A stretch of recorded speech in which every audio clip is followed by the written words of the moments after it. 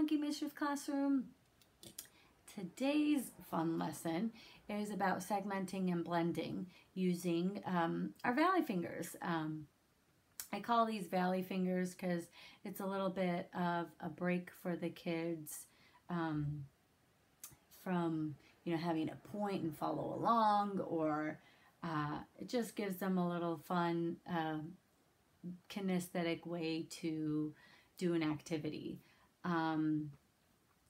And they get a kick out of going, get your valley fingers, get your valley fingers ready. So that it gets them all excited. So what we do is we use our fingers to help us visually see how the sounds are connected and how the word is made. What I like to do is provide the student with a visual of the word, and then I like to put a little dot as a visual to this is where the word starts. And then so we start here, and I say get your valley fingers, get your valley fingers, and we go.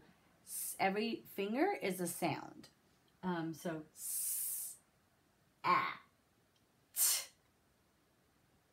And then we make the sounds, and then I say, okay, we're going to make the sounds and put the sounds together.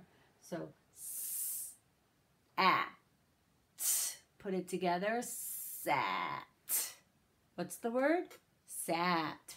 So I like to also provide the visual of put it together in the right direction of the fingers that we used, only because it's a good visual for them to know they need to start with that sound.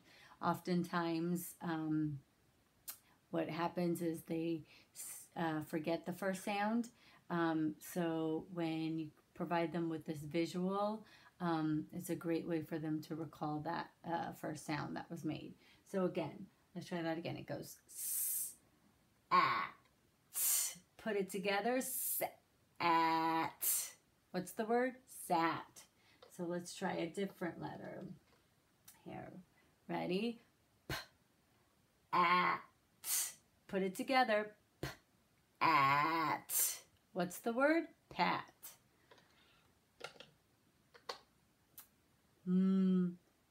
At. Put it together, at. What's the word? Mat. This is a great way to give them that visual, that movement that they need in order to learn the word. They've got the visual of the word, and they're hearing it. So you're kind of hitting all modalities of learning when you practice segmenting and blending this way. Good luck, kiddos.